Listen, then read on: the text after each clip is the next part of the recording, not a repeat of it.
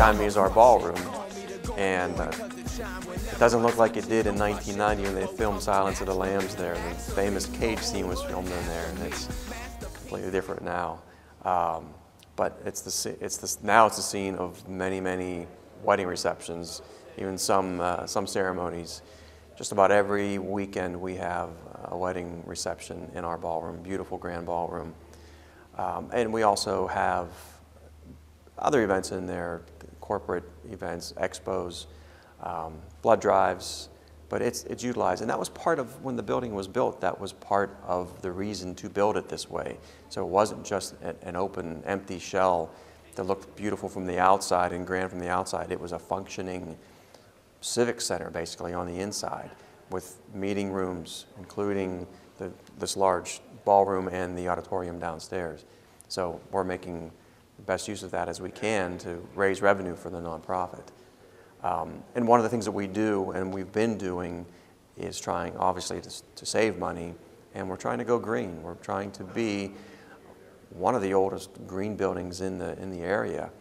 All the lights that you see are CFLs or LEDs, except for a few that they haven't made the same styles for us yet. But just a year and a half ago, we replaced nearly 1,000 light bulbs throughout the whole building in the ballroom and the auditorium with LEDs and CFLs.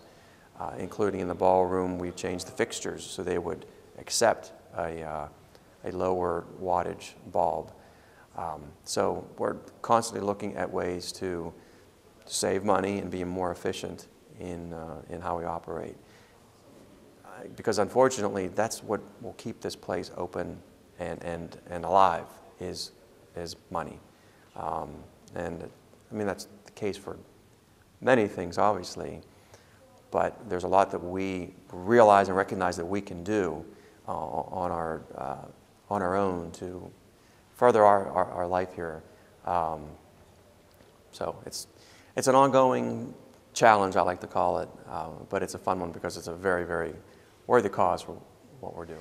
And when you look at the building, someone may say, what are they doing to the roof? Because from the outside, besides the cannons on the front lawn and the grand entrance, the other thing that is very recognizable and people remember is the copper roof, the pyramid roof that is at the very top. But there's other functioning roofs. There's different level roofs throughout the building, and the main level, the roof that covers our very important artifacts is the roof that we're working on now. And the roof itself is going to be replaced and then eventually capped off with a green product. So it will help with stormwater runoff, it'll help with insulation, and just extend the life of the roof, which in turn will also extend our financial stability.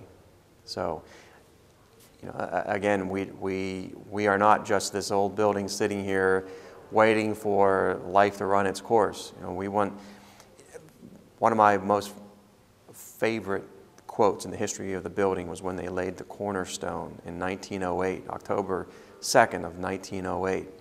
And the building was just in the beginning of the construction stage. And the mayor of the city of Pittsburgh at the time commented to the Civil War veterans who were there that the grand building was being built in their honor so they would never be forgotten, and that it needs to be here for generations to come.